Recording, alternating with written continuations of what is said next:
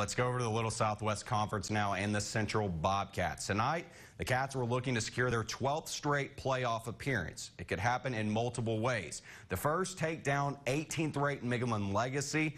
The other way was to have Abilene beat Midland and Friendship beat Odessa. But like I said, the Bobcats could control their own destiny. Could they shut down that high-powered Legacy offense?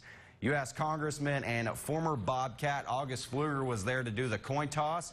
The Cats won it, and they took the ball first. And check it out, very first play from scrimmage. Central goes long. It's Tyler Hill to Jacob English.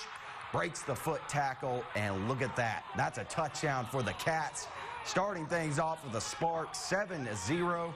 That's about as good as it's going to get for them tonight. And there's a reason Legacy has the highest scoring offense in the Little Southwest Conference.